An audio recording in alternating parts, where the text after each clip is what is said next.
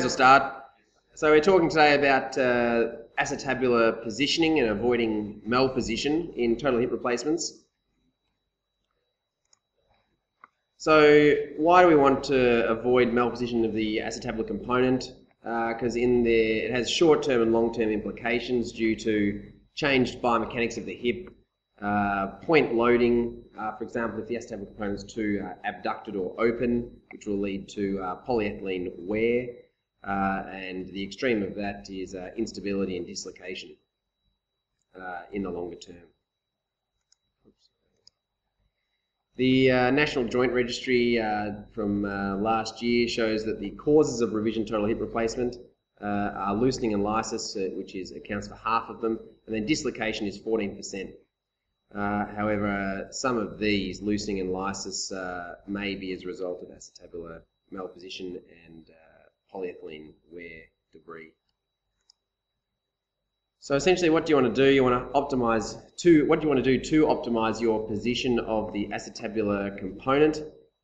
Templating pre-operatively is integral to give you an idea about where you're going to place your acetabular component. And even though we're looking at the acetabular component today in isolation, templating will also give you an idea will tell you where to put your femoral component. And the acetabular component will also dictate offset and leg length as well. Patient positioning, we always use the lateral position with bolsters, which we'll talk about later. The patient habitus and body mass index is important, and McBride and Jenny Flynn and Sean Mackey and Matt Barnes had a presentation at last year's AOA regarding this, and we'll talk about that later. And then there are various guides you can use throughout your procedure to ensure that you've got your acetabulum in the correct position. However, they are dependent on the position that your patient's in and the presumed position of the acetabulum. We've got some diagrams down the track. Despite all this, there is still inter and intra-surgeon error in positioning the acetabular component. So ideally in our hip replacement, we want to restore the center of rotation of the hip, restore the leg length and the offset, and insert well-fixed implants with a functional, stable range of movement. The safe zone defined by Lewenek is 15 degrees of anteversion, plus or minus 10 degrees, and 40 degrees of abduction or inclination, plus or minus 10 degrees. He showed that in a series of 300 total hip replacements, if you position your acetabulum within 15 degrees of anteversion plus or minus 10 degrees and 40 degrees of inclination plus or minus 10 degrees, you'll get he had a dislocation rate of 1.5%. Outside these figures was 6.5%. And this is only looking at relatively early dislocation, not the long-term problem of polyethylene wear and long-term dislocation. Harris in 1980 spoke of aiming for a 30 degrees abduction, so slightly more closed, and 20 degrees of anteversion. And then Harkness was sort of similar to Lewenek in that he talked about 45 degrees of abduction plus 15 degrees of anteversion with a safe zone of plus or minus 5 degrees. So some of the guides you can use using the patient's own anatomy, can be the bony, soft tissue, or combined. So this is the McCollum and Gray technique that utilises the palpation of the sciatic notch and the anterior superior iliac spine intraoperatively, but you can get an idea of it on a standing lateral radiograph preoperatively with the X-ray tube centred on the greater trochanter. And that is usually 20 degrees, and so that gives you 20 degrees of anteversion. And then in their sort of experience, they then modified that to be plus 10 degrees, so they aimed for an overall anteversion of 30 degrees. The second method is the Soterianos method, who used 3 points and essentially tried to align your acetabular component within this plane. So they use the lowest point of the acetabular sulcus of the ischium. They use the prominence of the superior pubic ramus, and they use the most superior point of the acetabular rim. Now clearly some of these will be difficult to define and they require increased soft tissue dissection. This is potentially the most confusing one, using the acetabular notch angle by Maruyama. It's the angle bisected by a line from the sciatic notch, which is here, along the posterior acetabular ridge, and then a line from the anterior to the posterior acetabulum, or acetabular wall. And this line here is just parallel to the original line described, moved posteriorly. You can see that they're perpendicular. And so they're saying that if you don't have it perpendicular, that you're going to, in this direction, you'll have increased anteversion. This is what is most commonly used, and it relies on the soft tissue landmarks, which are within the acetabulum, so there's minimal extra soft tissue dissection required. And as we'll see, it is also the one of the most accurate methods. This uses the transverse acetabular ligament, which is a confluence of the labrum, and it was described by Archbold. Here we have a series of sort of computer diagrams that show that here the shell has been inserted to almost superiorly. Here you can see some overhanging rim, but this is actually perfectly positioned. You can see the acetabular component well aligned with the bony wall of the acetabulum. Here it's inserted too deep. Here it's over anteverted, and here I think it's too closed.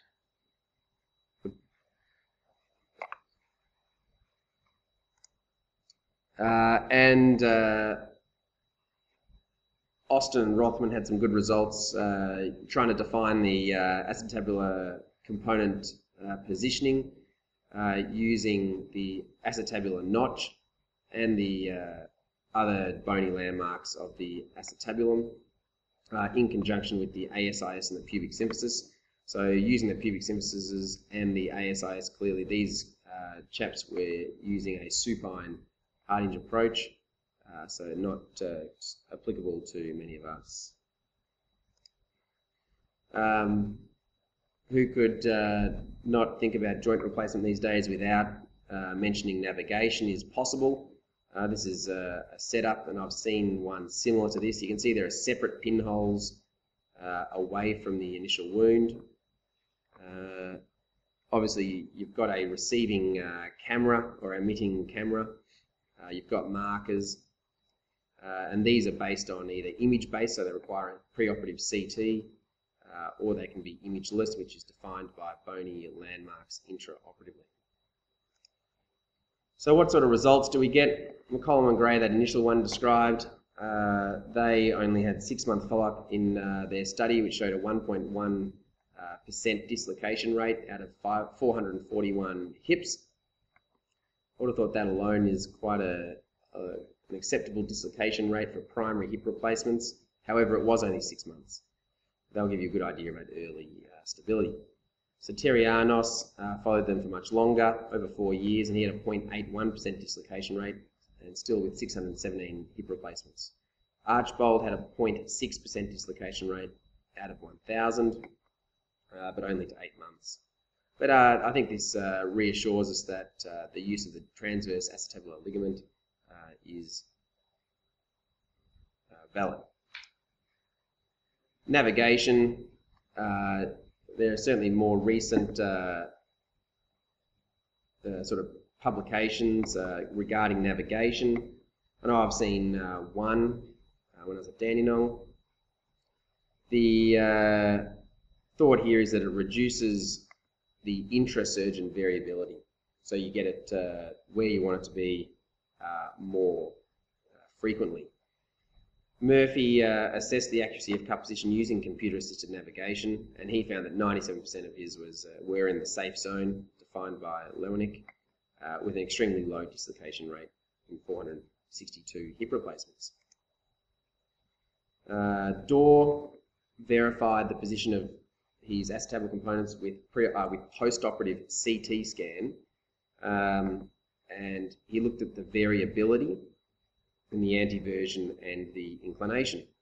And the different, so obviously without navigation there was quite a lot of variability of 11 to 12 degrees, and then the imageless computer-assisted navigation was excellent with only 4 degrees of variability, and then inexperienced surgeons had the greatest amount of variability, which is understandable.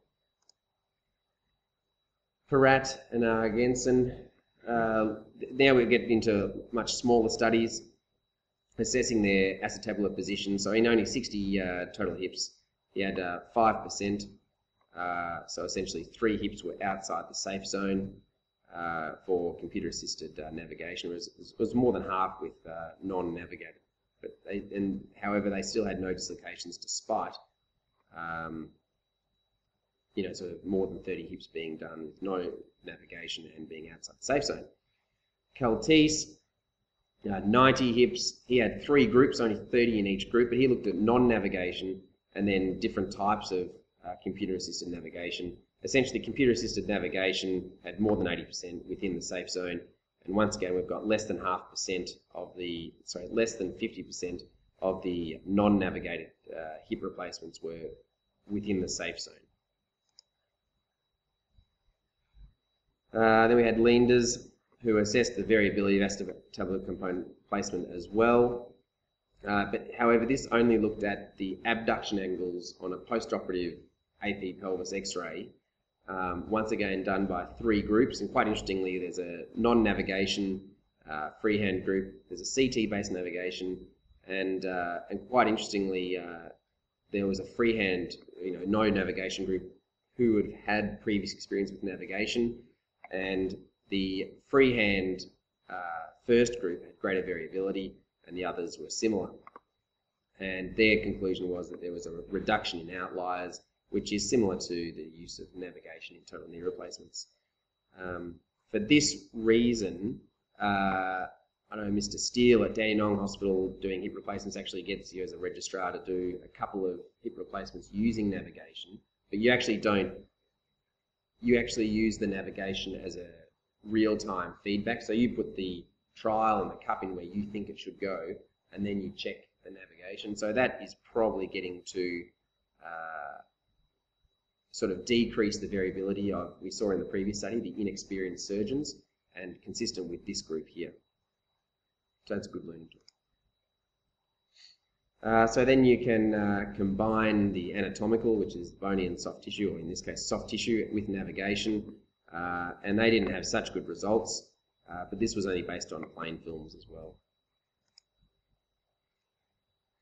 Now, what are potential problems of using some of these methods?